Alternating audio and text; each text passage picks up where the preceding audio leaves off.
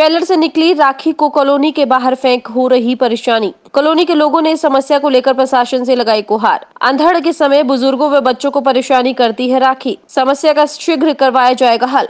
जी हां, शहर के वार्ड 2 स्थित राजनगर के इलाकों में राइस मिल के मालिकों द्वारा शेलरों की राखी को कॉलोनी के पास फेंकने से लोगों को परेशानियों का सामना करना पड़ रहा है।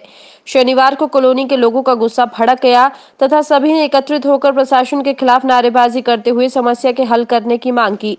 कॉलोनी वासियों के अनुसार राइस मिलों के द्वारा रोजाना रात्रि के समय ट्रॉलियों से राखी को गिराया जाता है, जो उड़कर उनके घरों में जाती है, जिससे वे बीमार हो रहे हैं।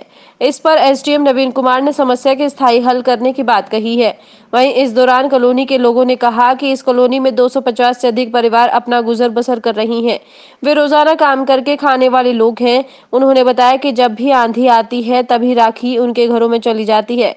राजनगर के लोगों ने कहा कि समस्या को दूर करने के लिए वे अनेक बार प्रशासन के समक्ष गुहार लगा चुके हैं, लेकिन कोई उनकी समस्या का हल करने की तैयारी नहीं है। उन्होंने कहा कि प्रशासन को उनकी समस्या का स्थायी हल करना चाहिए ताकि वे भी अपना जीवन यापन कर सकें। देखो ये राखी डाल के जाओ जी, हमने बहुत दिक्कत है जी इस बात में। कोई छोटे छोटे बच्चे हैं जी, आंखा बड़ा और रोज रोज दवाइयाँ लेने जावा, कोई डॉक्टर भी नहीं मिलता, लॉकडाउन चल रहा। तो ये बात हमारी पीठ पीछे गेड़े के गए रात ने गेड़ी जी राखी। तो इस बात पर गौर करा रहे जी हम। प्रशासन की आंखा खोलो ही इस बात। तो हमने कोई तंत्र लगे, ये तो बच्चे आए सारे, बड़े भी है, बुजुर्ग भी है, छोटे भी है, ये तो सबके लिए परेशानी है जी। ये कितने लोग परेशान हैं? कॉलोनी में जी 250-300 मकान है और सभी की सब परेशान है जी। ये उड़ उड़ के जावे, घर घर में जावे जी।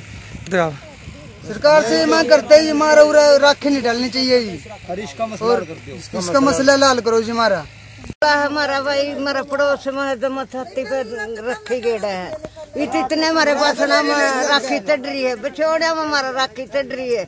बासन बाहर रोटी नहीं खा सकते हमें बैठ कर, हम परेशान बहुत हो रहे हैं। तो कितने टाइम से समस्या हो रही है? ये बहुत टाइम तो यो जो राखी बरोड़ा है, हम तो डॉक्टर का पीछे लाते छिक गए, हमारी आँखा बढ़ जा ना, हम तो अंधे बना दे राखी। सारे बर्तन भांडे मारे जाके देख सको, बुरा हाल हो रहा है हमारे तो घर। तो कितने टाइम से समस्या है? 1 साल हो गया इसलिए। और हटते को नहीं कोई गेरता है, रात न चोरियों गिर जा है, अब हम सुते रहा। तो कोई सुनवाई भी नहीं हो रही? कोई सुनाई नहीं हो रही हमारी। हाँ, अब आप सुनाई कर लो हमारी। यहाँ राखी है जी, सेलर सुलर में तो गेड़ का राखी का पीछे हुए हैं जी। मेरी तो सब आँख में पड़ जाए, मेरा घर नजदीक पड़ा है। निके निके बच्चे हैं, उन्होंने वहाँ कहीं दुआ करने में बुरी हाल बन के जाए। जिसकी समस्या होनी चाहिए यू इसका पर माटी मुट्टी पड़ जानी चाहिए। आगा वास्ता राखी पड़नी नहीं चाहिए।